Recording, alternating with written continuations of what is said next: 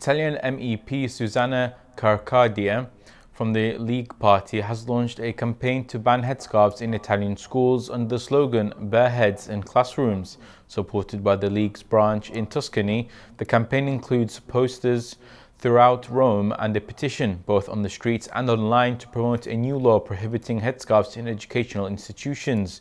Ceccardi argues that the campaign aims to protect girls from what she describes as oppression and gender discrimination, linking these issues to wearing headscarves, claiming that removing headscarves would promote a freer and healthier development for girls.